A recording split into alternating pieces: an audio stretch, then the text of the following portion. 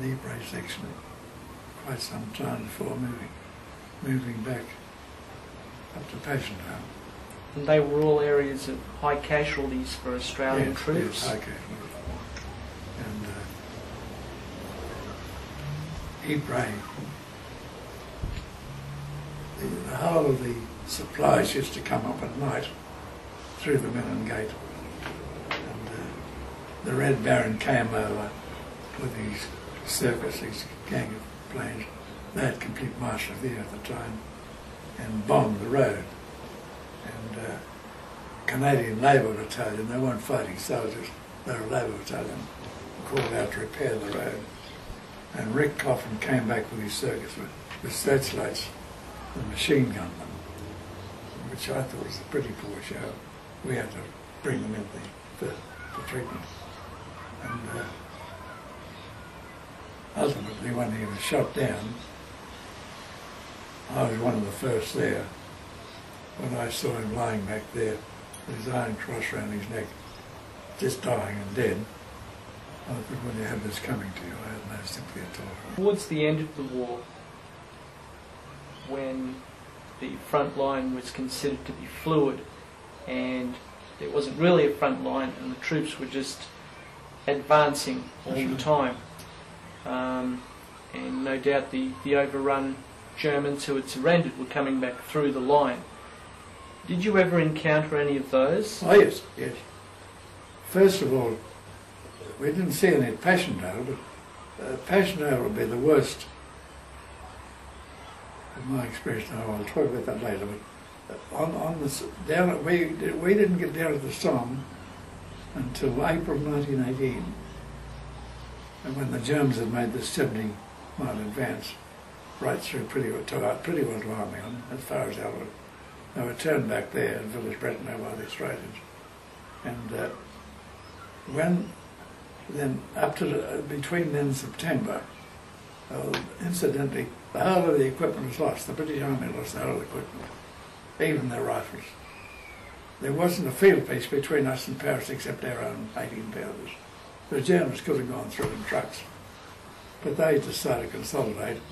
And by September, with the might of the American supplies, April the 8th at Village Bretonneux, the logistics were incredible.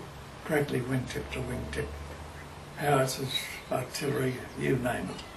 It was absolutely fantastic.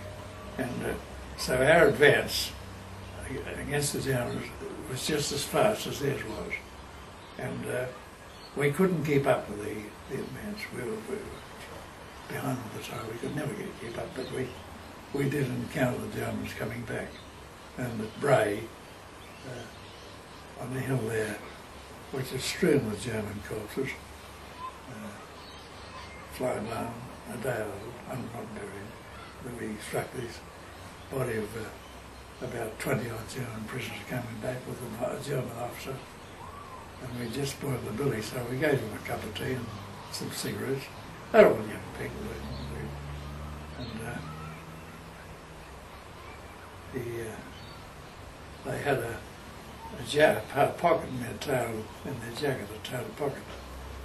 And he apparently just drawn the company pay, and he pulled us out and handed me a lot of freshly written German notes, from 2 marks up to 100-mark notes.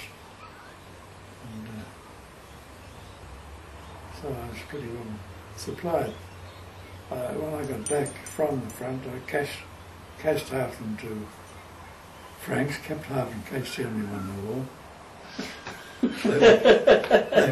they became worthless. But I had quite a lot of French francs. So when the arms was signed, the day after the arms, I just went off to Paris, AWL. With your hob-nosed boots? With my pretty American boots, and the American shirt, and the load of francs, and speaking French as a Frenchman. Fluent, absolutely fluent. So I had myself a great time in Paris until I was picked up by a British MP in the Place La Concorde. It wouldn't take 100 franc note of the pass, amazingly, and He went back to the hotel, put me on the train. When I got back, the OC said, "Smout, if you're caught, I want you to tell me because I'll have to put you on charge if I'm in trouble." I said, "Yes, I was caught." So he put me on charge and fined me 14 days' pay, which I thought was a bit steep because the war was over.